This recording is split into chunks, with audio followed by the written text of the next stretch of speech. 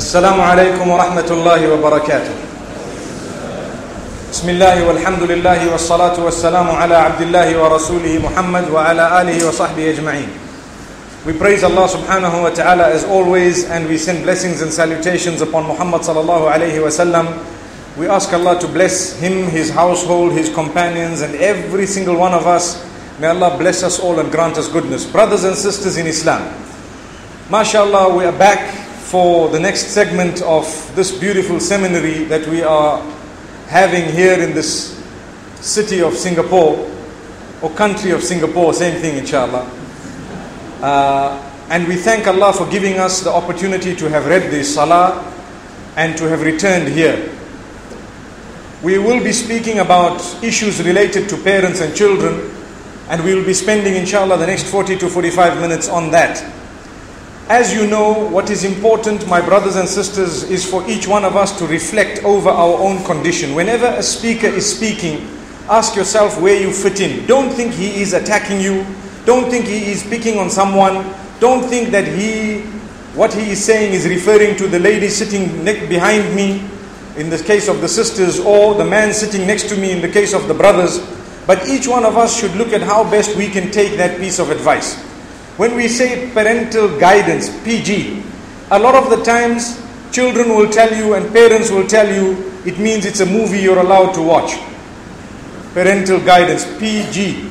You know, that means if your mother or father is sitting next to you, perhaps they can click the remote now and again when they don't want you to see things. But generally it would mean that you're allowed to see it. Astaghfirullah. That's how bad we've become over time, where we look at terminology and we refer it to that which is common. We refer it to that which has become the norm, not realizing that there is much more to it. The first thing we need to know, as a parent, a lot of you who are seated here have parents who are alive, but you are not parents yourself. Show me with a show of hands, how many of you are not parents yet? Put up your hands. To me, that is the majority, mashallah. Unless you were putting up two hands, because children can do that. So, we can speak to you about one level prior to that, and that is, make sure you give your child a gift. Make sure you give your unborn child a gift of a good mother or a good father. Allahu Akbar. Do you understand what that means? Make sure you give your future child a gift of choosing a proper wife or husband so that they could have a good mother or father. Subhanallah. That is something you can start with. It's not too late. Subhanallah. May Allah grant us goodness. So that is the first point that will make life easy later on. Thereafter, if you look at when you have children, mashallah, the first thing that you need to know, and here we are speaking from a holistic point of view, not solely from a spiritual point of view, but it would include spirituality as well. We are taught that there is no room for laziness. Your life changes. You have a child, your life changes. No room for laziness. The fathers need to have a lot of patience, and the mothers need to have a lot of patience as well. And they would need both of them to eradicate what is known as laziness. It's gone. When you're young, you might laze around, you have your friends, you might be sleeping until midday, and then you get up and then you work for a few hours and you're back in bed, and perhaps you might liven up when everyone else is going off to sleep. When you have a child, that changes. Initially, right at the beginning, you need to make sure that you serve the child correctly. You look after the child. Allah has given you a gift. Ask those who don't have children. May Allah bless them with children. Ask those who are trying to have children for decades and don't have. Last night we spoke about it. We touched on it very slightly. But you would only know the gift of Allah upon you, that you have born a child, when you look at those who really don't have children and they tell you, we're married for 16 years, no children. Allahu Akbar. Allah bless them and bless us all.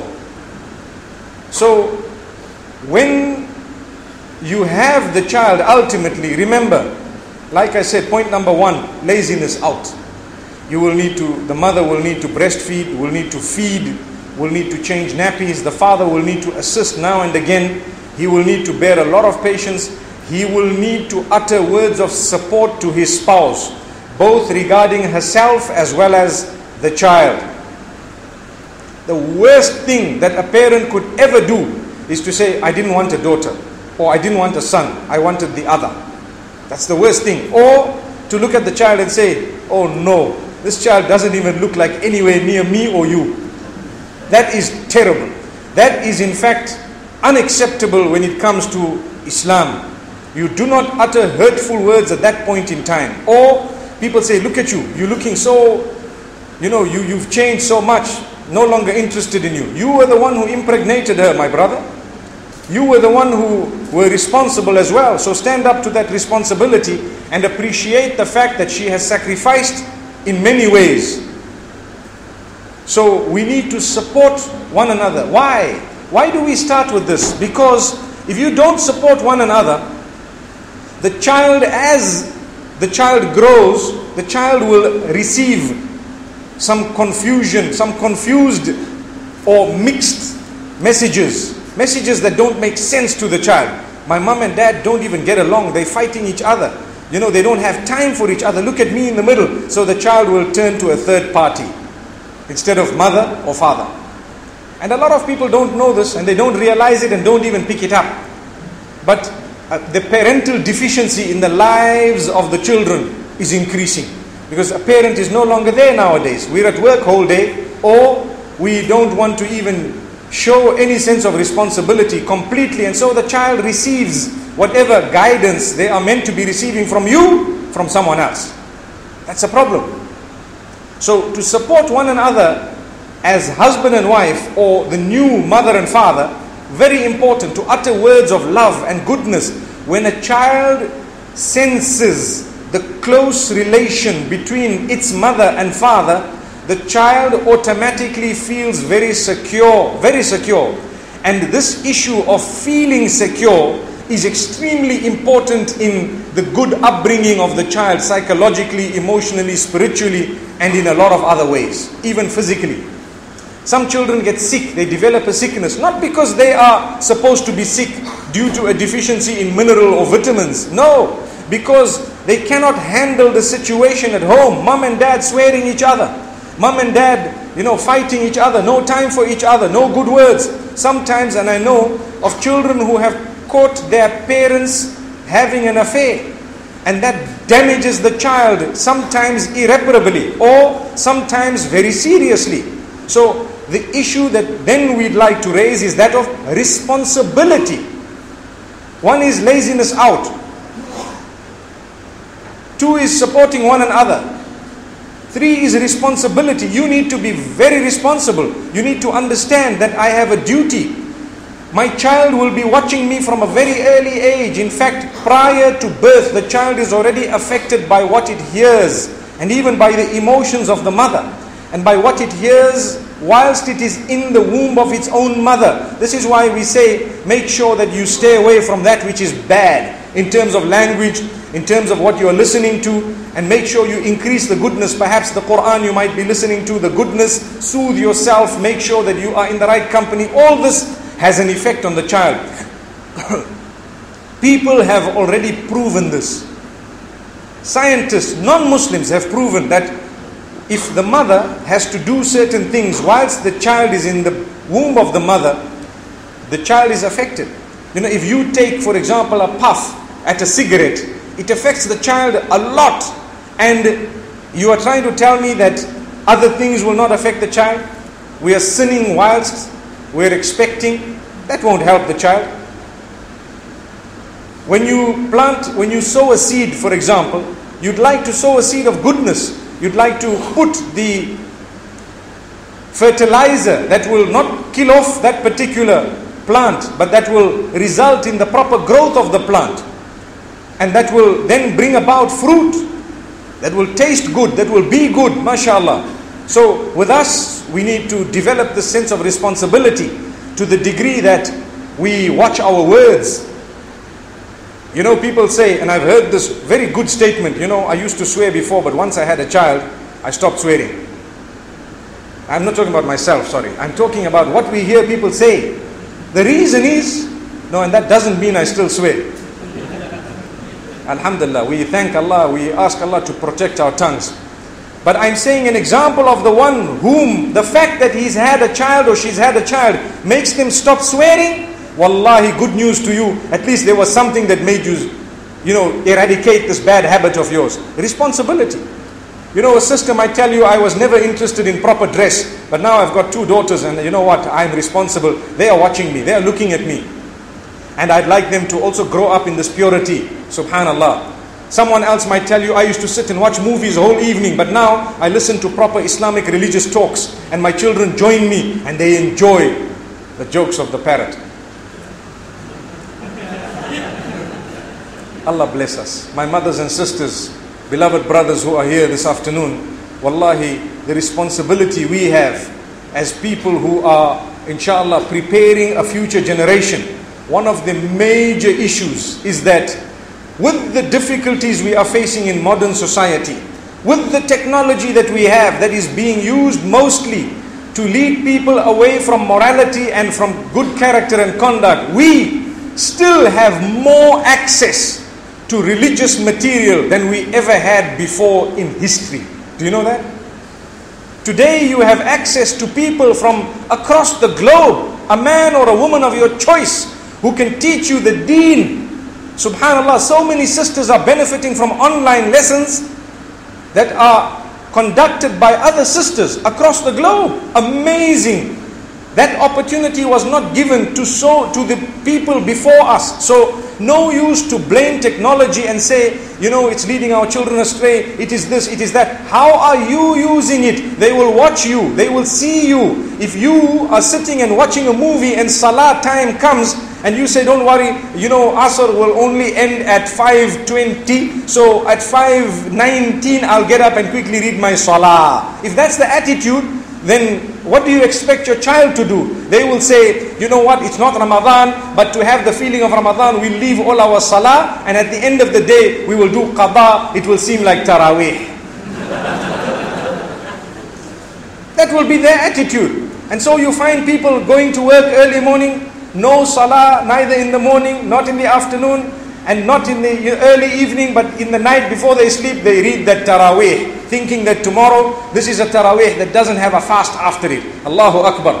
May Allah bless us. May He protect us. If that is our attitude, our children will deteriorate further. You look at the narration, the hadith says, خَيْرُ النَّاسِ قَرْنِي ثُمَّ الَّذِينَ يَلُونَهُمْ ثُمَّ الَّذِينَ يَلُونَهُمْ. The best of people, my generation.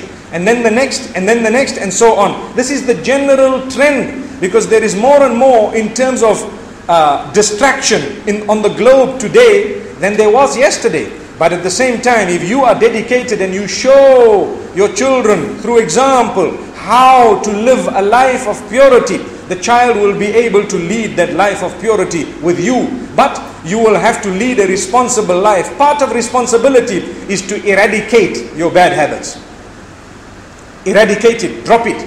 Imagine you're a father, you've got 2 children, they are with you, and you busy WhatsApping, and your wife is not very far, she's perhaps in the kitchen, and you busy sending BBM messages and so on, and little instant messages and smiling and laughing at your phone like you've never done with your own wife.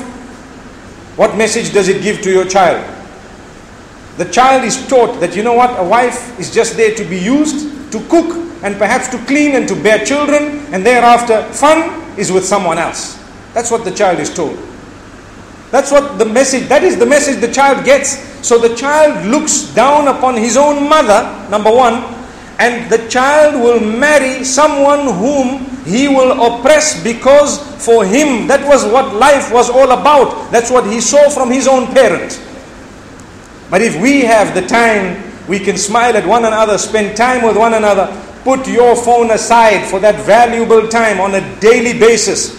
Half an hour, 1 hour is not too much to literally switch off that phone of yours. I have to be saying this because today we are in the age of phones. How many of you do not have a phone? Put up your hand. Do you see any hands? I don't see one. So we are living in the age of the phone. So we need to tell you, and I need to remind myself, use it responsibly. Wallahi, that phone can make you or break you. How you use your telephone, it can seep through the next generation. Do you know that? Because if you are a responsible person, imagine your children are watching you every day. Mom comes in or dad comes in. When the two of them meet, the phone switches off for 1 hour. And the child is watching. And the child sees the goodness that comes out of it. And the child watches the interaction, the smile, the way you learn to forgive one another and correct one another. Like we've spoken about the food in the past, where if something goes wrong in the home, your children are watching. Make sure you rectify the matter responsibly, because that is how they will do it in the future. And they might even choose a worse method. So if you are responsible, you smile and you look at the food and you mention the good aspect of it. You might eat a little bit, you might leave some, you might do whatever you have to. But at the end of the day, you are always conscious of the fact that I am a parent and these are my children, they are watching me. Allah has blessed you and me with a gift. And what is the gift? Your children automatically incline to you. Automatically. There is a sense of love and affection between parent and child from day one. Automatic. The child looks up to you. You know, this is why those who dump their children, astaghfirullah, those who abandon their kids, that is not the natural quality of a human. It is totally unnatural. It is not from Allah, it is from shaitan, from the devil. It is because they have not nurtured themselves according to the teachings of the Maker, but rather they've allowed teachings of the devil to tap them here and there, and they have become affected by those teachings. May Allah protect us. Allah has made our children look up to us automatically. So it's an extra duty and responsibility for us to build the new generation, that when we leave this world, we will have people who will pray for us to say, my father taught me this. Allahu Akbar. You know, I used to sit, people will say, may Allah make it such that they can say that about us. I used to sit and watch my father, and I learned so much from just watching him. He was such a kind man. When he was upset, he still used to say good words. You know, my mother, she was dedicated. She used to wake up early in the morning every single day, and she used to make sure that the tea was ready for us as children. Allahu Akbar. She served us. She sacrificed her sleep in order for us to sleep. How many of us can say this? I think a lot of us can say it about our mothers. But how many of our children will be able to say it about us? My mothers and sisters, my brothers and fathers who are seated here. Today we have a different outlook to life, where we will sleep. Each one is trying to pass the buck on to the other. Your child is crying or needs your attention, and you are telling your husband, go and check. And husband says, you go and check. No, you go and check. And then you would say, no, I just checked just now. Now it's your turn. No, it's your turn. Come on, there's equality here. The two of us are fighting. In the meantime, what happened to the child, only Allah knows. And sometimes the other child, slightly older, is listening. And you know the message they would get? Mom and dad don't like us. They're looking after us just by the way. Look, the two of them are fighting. Who should be going to my little brother? Wallahi. This is a new trend where people are running away from responsibility. We are living in an age of technology, yes, but it's also an age of laziness. Do you know that? Where people don't want to do what they are supposed to be doing. We are so lazy. This is why Islam, there is no room for laziness. Allah makes it compulsory upon you to get up for Salatul Fajr early in the morning before the sun rises, whether you like it or not, for you to be able to defy your own body when it wants you to oversleep and say, no, this is the time to get up, I am up. So if you were to read your salah and train yourself to get up when you have to get up, not when you want to get up, then automatically when your child is in need of you, you will get up because you have to get up. And because you want to now get up, because you have been training yourself to want what you need. Allahu Akbar. Allahu Akbar. I know it might sound sophisticated, but I hope you've understood what I've just said. It's very important. So if you look at Islam, the minute I show through leading by example, I will be a good Muslim, automatically inculcating those good qualities through to my children. And not only to them, but to others who witness us. I have seen people who go to their workplace, and I've witnessed this or I've heard about it firsthand, where there was a sister who told me that, I was wearing the hijab, and when I got a job at a certain place, I chose not to abandon it, but to continue with it.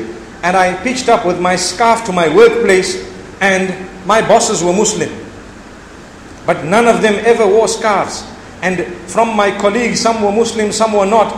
They gave me the dirty looks initially, and so on and so forth. And in no time, more people wore scarves. More people wore scarves. And I didn't say one word. And come time for salah, I used to quickly fulfill my salah. Now I want to stop there for a moment, because sometimes we are Muslims and we abuse the fact that we are Muslim in order to achieve things that are un-Islamic. Do you know what that means? You go to work and you tell your boss, look, Friday time I need to go. So we leave at 10 o'clock, we come back at 3 o'clock. What happened? You went shopping and everything, and people are thinking you've gone for salah. Your boss is giving you freedom of religion and you have freedom of the city. Allahu Akbar. That's not how it's supposed to be. Sometimes people are saying, no, I need to do this because I'm a Muslim. I have to go. I need an extra 10 minutes for my lunch break. And then we are going out and having coffee at some other far off place. What happened to your salah? It wasn't even fulfilled.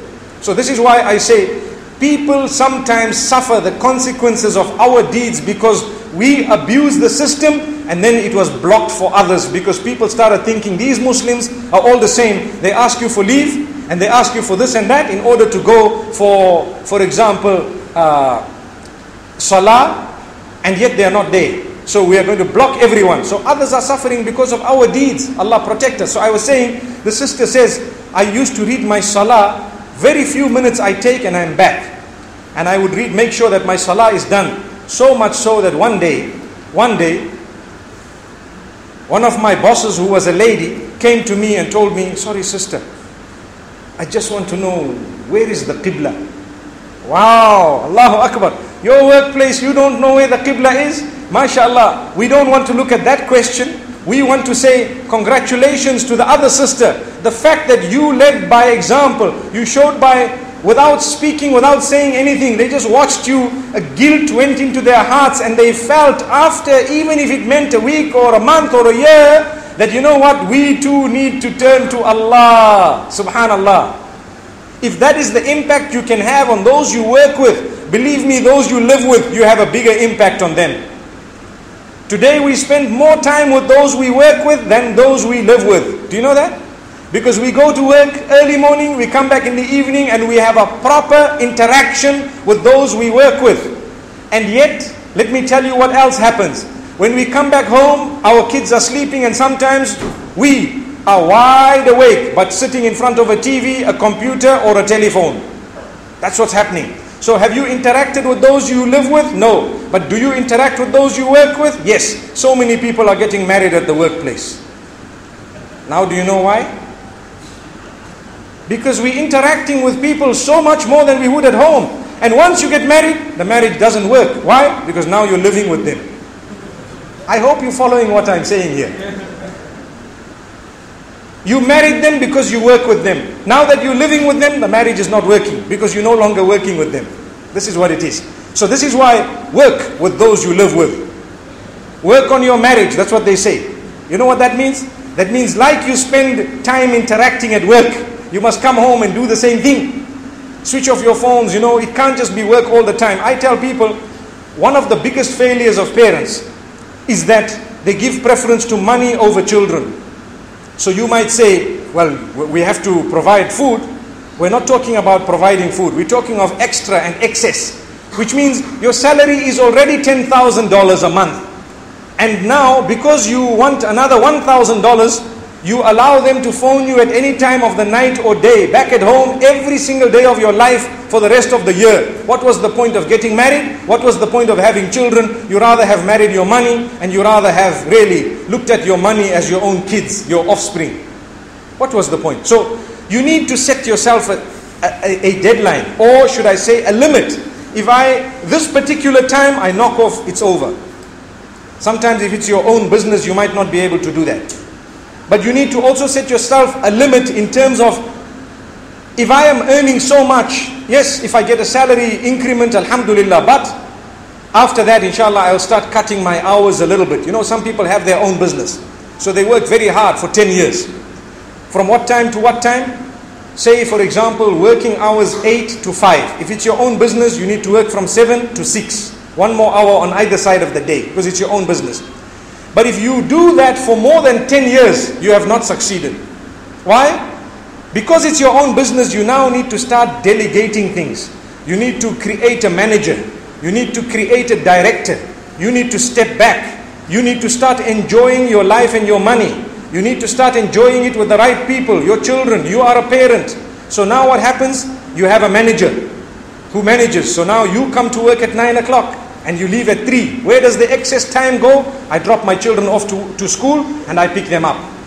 Alhamdulillah. Some people might be thinking, the managers, they might pinch. You need to cater for that. There needs to be an allowance. And nowadays you have CCTV, subhanallah. You can have it all over the show. You can actually have so much that technology here in Singapore. On your mobile phone, you can sit and watch what's going on everywhere. You can have 20 cameras at your workplace and you can continue in your surveillance of it with your mobile phone. You know what I'm talking about. So what that means is you need to spend a little bit more time for things that are now more important. You cannot keep on. Some people increase and say, no, my business has gone big. So now I go at 4 o'clock and in the morning and I come back at 9 o'clock at night. Why did you have children and why did you get married? And if that is really the case, take all your children and your spouse and everyone to your workplace and operate from there. Yes. You haven't had breakfast, you haven't had lunch, you haven't had supper with your children, and it's been the whole week. Come weekend, we're going golfing. Golf. Go and play golf. Allahu Akbar. Golf. I'm not talking of VW golf. We're talking of the golf. The Tiger Woods thing. Allah protect us from that type of behavior. So, my brothers and sisters, I want to add something even more important. Making time for your Maker, your Rabb. If you don't make time for Him, it's not like you just suddenly going to have the link with your Maker and you haven't made time. Look, I can give you a powerful example. For your business and mine, we will do so much in order to develop it. For your salary and mine, we will do so much in order to get a better one. Right? What about in order to develop my link with my Maker? Imagine if your boss tells you, you know what, I give you an increment of 50% and I only want you to increase half an hour a day.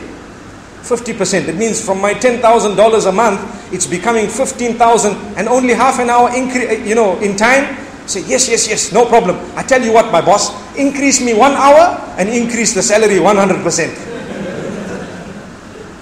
That's what we would say. But Allah is telling you, I'm asking you for 24 minutes, 1 minute for every hour that I give you in the day. Are you ready? And what will I give you in return? Something worth more than your entire salary. The fact that you are breathing, you are alive, you are seeing, you are watching, you are hearing, you can walk, you can eat, you are clothed, and you have so much. I gave you absolutely everything, and I'm asking you for every hour that I've allowed you to live, give me back 1 minute. Brothers and sisters, food for thought, isn't it? Food for thought. Allahu Akbar. Why do they say food for thought? Have you ever thought of it? That also is food for thought. So this is why we say you need to make time for your Maker.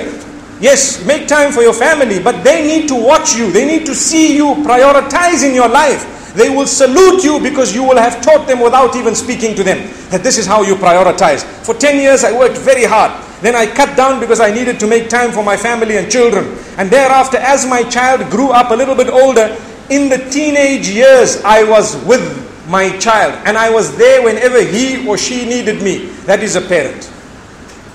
That is a parent. We are not there for our children nowadays. So who's there for our child? Can I tell you?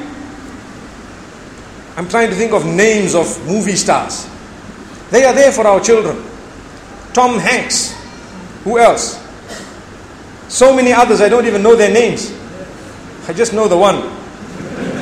I don't know why. We read it somewhere, I think. But to be honest with you, he's entertaining our children.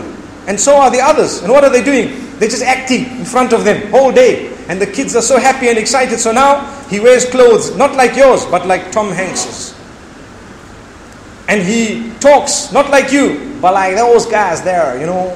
Yeah. And he walks, not like you, but he walks like, you know, with a bounce in his legs and his feet. And the way he talks, the way he walks, the way he operates, what's cool to him is not what you consider cool in this heat of Singapore. It is what is considered cool on the screen. So these are the people who are now bringing up our children. Why? I wasn't even bothered to be there when my child needed me most. He turned to the internet or she turned to the net, and some ugly person who was there as a wolf waiting in ambush to eat my innocent child has got hold of my daughter. Astaghfirullah. For example, this is just an example. Because I wasn't there and she had to turn to a chat room in order to release some steam. This is what's going on. Talk about parental guidance. Are you seeing? We are talking of current problems, reality on the ground, what is happening. You don't know where our children are turning for help that you are not offering them as a parent. When your child needs help, who would you like that child to turn? We don't even have patience with our children. So it brings me to the next point, and that is the point of patience. You need a lot of patience. Like we say, sacrifice a lot. When your child comes up to you with something weird, don't just shun them. Address the issue, and not in a way that will chase the child away. Gone are those days when you could just slap a child into position. It's no longer that way. You know, they say when you are balancing a wheel, have you ever watched them balancing a wheel? The wheel goes around and they put a little small piece of lead, a few little 0.milligrams in order to get that straight. And they do it so tirelessly, slowly but surely, and they carry on until it says 0. When it says 0, they release the tire, they put in the next one. Have you watched it happening? I'm sure you would. Why? Because one small gram more, this side or that side, will really cause a big disturbance on the wheel. The most beautiful of motor vehicles, which might be a Rolls Royce, can have such a wheeze or such a trembling feeling because of 1 gram of lead which was put on the wrong side of the wheel or at the wrong place at the wrong time. You follow? So with us, our children are more important than the wheels on the cars. We need to spend much more time with them. And you need to be very, very careful, because 1 gram, 1 milligram that you might place on the wrong place of that particular child will result in a problem. You know, before, when we were young, we used to have springy heads. You know what's a springy head? You are looking forth and you get one slap on your face, and this is what happens. It comes back. So you are still looking at the straight path. Today the children, you cannot slap them anymore. Why? They have sticky heads. The difference between a springy head and a sticky head. You know what's a sticky head? They are looking, they made a little blunder, you slap them. It's now stuck that way. So they're no longer looking in the right direction. We had a springy head where they would slap us and we still say, Dad, I love you. I still love you. That's how it was. Now, slap. I don't love you anymore. You are the worst. How could you slap me? You raised your hand. Okay. And they don't come back home that evening. Where did they go? To a guy who promised them something on a chat room. That's what happened. Or someone else. A cool dude who was looking cool outwardly because he was on drugs and having the cigarettes and everyone was around him. So they wanted to be accepted and they went there.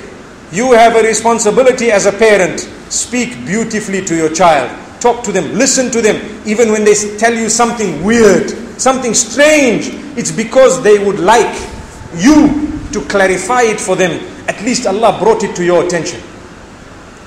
You know, we've had children who come to their parents and they say, you know what? There's something wrong with me. Say, why? I don't know. I'm different, you know. So the parent is looking, what do you mean you're different? What are you talking about? What? No, sorry, I'm not. I'm not. It's just, I was just joking, Dad. Because of how you reacted. So the gay tendency that the child might have had, they now take it outside. Allah gave you the opportunity to deal with it. You didn't. You kicked it out. May Allah protect our children. Where did they get those tendencies from? Watching too many movies. That's what it is. Going into pornography, you get fed up of your sexuality. Because now, nothing kicks you. You're fed up of the opposite sex. So what happens? You start doing things that are unthinkable, even to animals. Allah protect us all. So things start moving in certain directions, this way and that way. And yet, the choices that were made by the child, they were passed through you. And yet sometimes you turned such a blind eye, or you made such a comment that sticky face stuck on the wrong side. It's a fact. And then what happened? You say, oh Sheikh, make dua for my child. Yes, it's important. We will all make dua. So should you. Dua is powerful. To pray to Allah. Never lose hope in that. It is the most powerful tool you have. But Allah says, we gave you an opportunity. Why did you blow it? Sometimes you pay. I mean, if there is a rotating blade in front of me, and I say, guys, look at this blade. And I'm putting my hand on it and my fingers are sliced. Whose fault is it? Mine. I can make how much dua I want. Ya Allah, restore my fingers. That will have to be in paradise. Allahu Akbar. The reason I say this is we are suffering today on the globe mainly because we have not prioritized. We don't understand why we are here. Before you know it, we will die, and we have not yet prepared the next generation to take over from us. We don't even know that we haven't even taught them how to be parents or spouses, because they watched us, they did not get guidance from us. When they watched us, they saw something bad and evil. They went to school, each person that taught them was perhaps in a situation worse than ours. I was about to say perhaps divorced, but divorce is not something bad on its own. It's the situation that sometimes is bad. Some people are divorced as a point of mercy. So if someone says, you know what, I'm divorced, they could be a better woman than those who are never yet married. They could be. But maybe the situation around made them go through that. Maybe they were saved from something terrible. The same applies to the men. Not everyone who's divorced is a bad person. We don't want to stigmatize, not at all. In fact, sometimes because they were so good, they ended up in a divorce. It happens. Allah protect us. But what I am saying is, sometimes whoever the child interacts with is worse than us. And we've allowed that to happen. Take your time. Spend a lot of time with your child. So that brings me to another point, the issue of time. T-I-M-E, extremely important. You need to make time for your spouse. As a parent, to help your child, develop your link with the child's mother or father. Very important. That child will not suffer the deficiency of a parent. Really, it's a sickness. I'm trying to think of the name of it. I read it recently. I can't recall the exact name. But it's like a syndrome that is connected to children who lack one of the two parents or both of them. There is a syndrome. They suffer in a specific way. There is a pattern. Unruliness and so on, and whatever else happens, and a lack of respect, and at a certain age, frustration, perhaps sometimes suicidal behavior. All these things are traits. And at times they were very avoidable, but we didn't. We were too busy making money. So what happened? We weren't bothered. Something more valuable than all the money we have, Allah has blessed us with. So we need to learn to make time for our Maker, make time for ourselves, make time for our spouses, our children, manage the time. This is why today people talk of entertainment, and inshallah we will discuss this in one of the topics that are to come. What is entertainment? What is it? Is it exactly what the globe today is saying it is? Or is there a bigger picture? You need to ask yourself the question. Because if what you are calling entertainment is destroying your life, your children, your marriage, then believe me, that's not entertainment, that is destruction. That is destruction.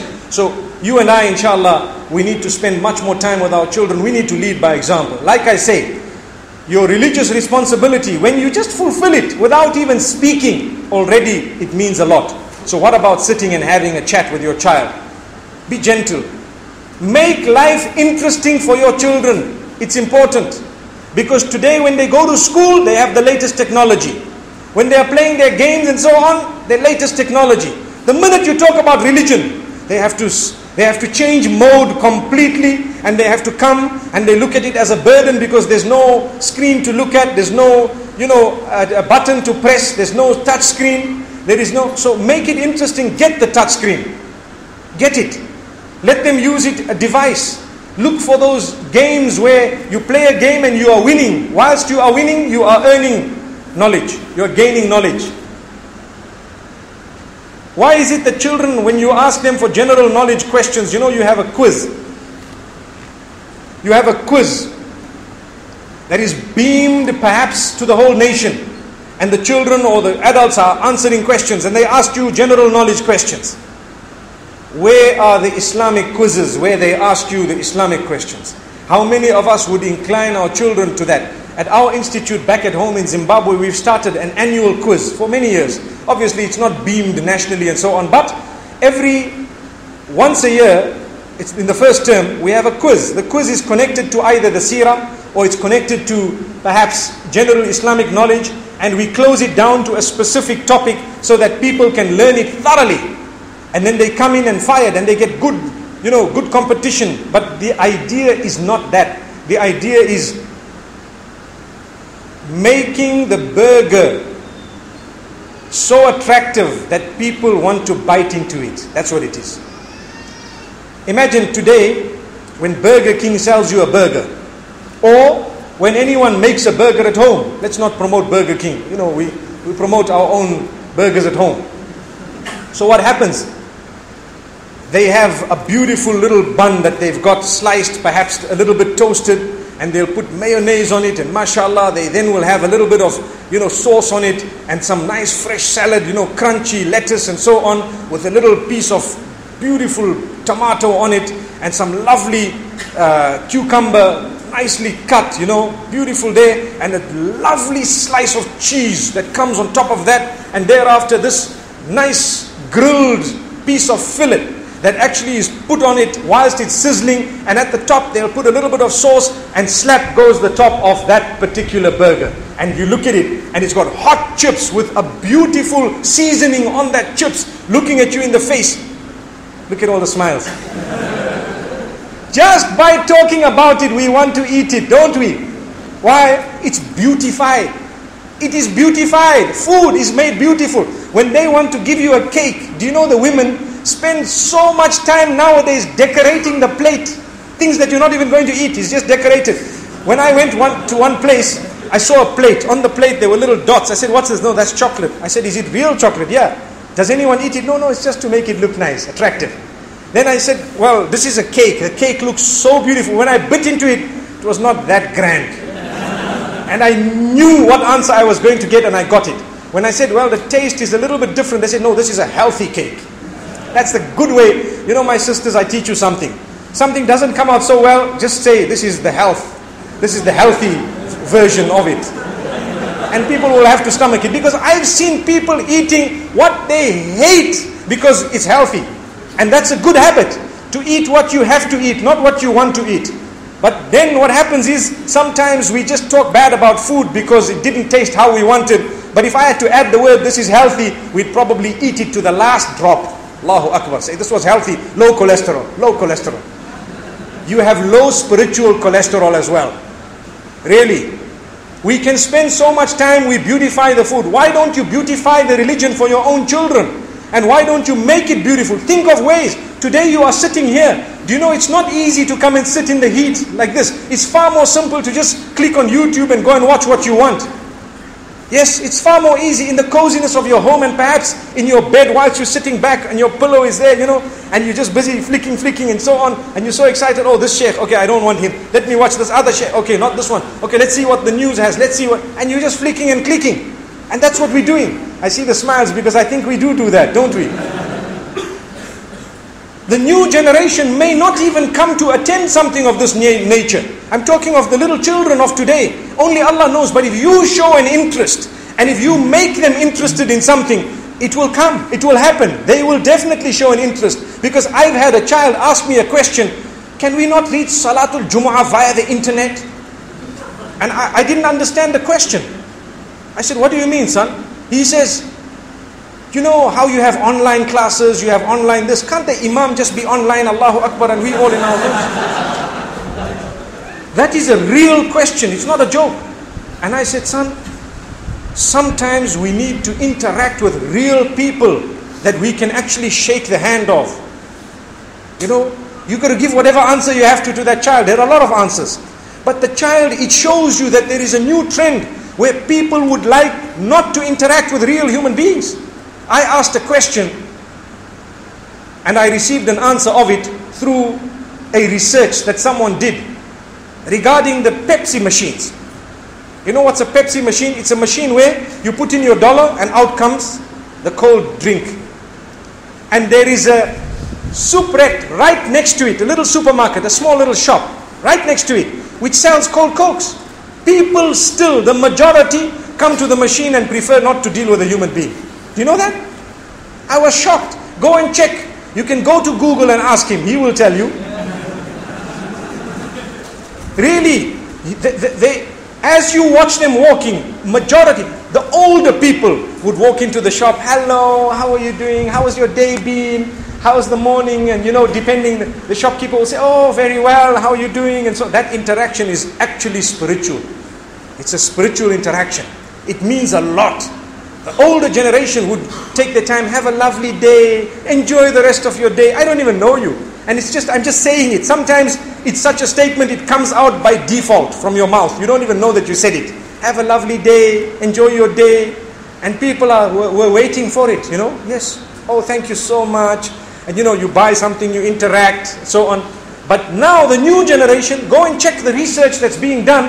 They would prefer to come to the machine, put $1 and take the drink out. So much so that if something goes wrong and the dollar is taken, they'll hit the machine a little bit and put another $1. Take out, but they won't think there's a supermarket right next door, that the machine won't go wrong. They won't think that. Because it's the trend. We are becoming people who are thinking that way. And it's our fault sometimes that we do not instill the proper values in our children. So one wonders what will happen for spiritual items, matters like salah in the new generation. Obviously that rule is never going to change. You're going to have to come for it. That salatul jama'ah will never be a virtual salah. It's going to be a real salah forever and ever. Why? Because you know and I know your circle is not sealed just by virtual interaction. It will only be sealed by real interaction. May Allah protect us. There is a lot that I could say. So much has just come to my mind. But at the same time, my brothers and sisters, I've been speaking for 47 minutes and 22, 23, 24, 25 seconds. MashaAllah. So we ask Allah subhanahu wa ta'ala to bless us all. We still have another whole day together, inshallah. Perhaps we may meet this evening later on at a different venue. And inshallah we hope and pray that the few words I have said would be motivating parents as well as children, as well as would-be parents, inshallah, and also motivate us to make the correct decisions when it comes to our spouses. Enjoy life through Islam. Enjoy life through the knowledge that you have. And increase your knowledge in order to enjoy life. So inshallah we hope and pray we can all smile and be happy, and our problems can be eradicated through the solutions that were taught to us by revelation. But we will need to learn revelation for that. Wallahi, Islam is a beautiful religion. When the world thinks that it's barbaric, it's because they have not interacted properly with the real Muslims. But the reality is, I think really they have a lot to learn from us as well. But we firstly need to live by whatever we are taught as Muslims, and you find the whole globe would be so much attracted to the true Islam that inshallah we would become a vehicle of goodness if we had to put into practice whatever we were taught. They are, or should I say, the rules of Islam make up an entire lifestyle, and not just governing what you would do when you're in the masjid, or governing what you would do when it's a religious occasion, but rather every single moment is so spiritual, so beautiful, so much full of enjoyment, so much full of goodness and purity. If only but we knew. May Allah subhanahu wa ta'ala bless us, grant us goodness. Wa sallallahu wa sallama wa baraka ala nabina Muhammad. Wassalamu alaikum wa rahmatullahi wa barakatuh.